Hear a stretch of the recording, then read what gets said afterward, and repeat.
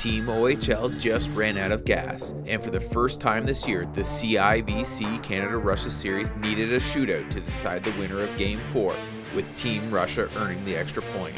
This is the series. Forward Sarah Noel and Akil Thomas felt the outcome didn't match the effort Team OHL gave.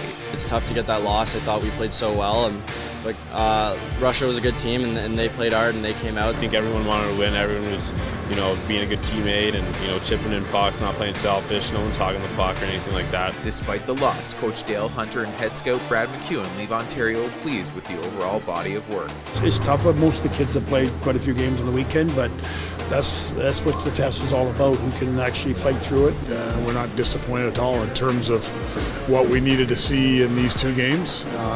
Again, the evaluation was real good and critical. Every young player aspires to playing in the World Juniors. It'd mean the world to me. It's a separate dream of mine, a part of making the NHL one day. I think that's definitely right up there for one of my dreams. It's obviously a dream, and hopefully I'll have the opportunity to do that, but it's so exciting to be in a spot where you potentially could get selected. The series, now tied, shifts west with just 2 weeks remaining before the selection camp's roster announcement. We're at a critical stage now, and for the most part, we've really liked the 4 games we've seen to date.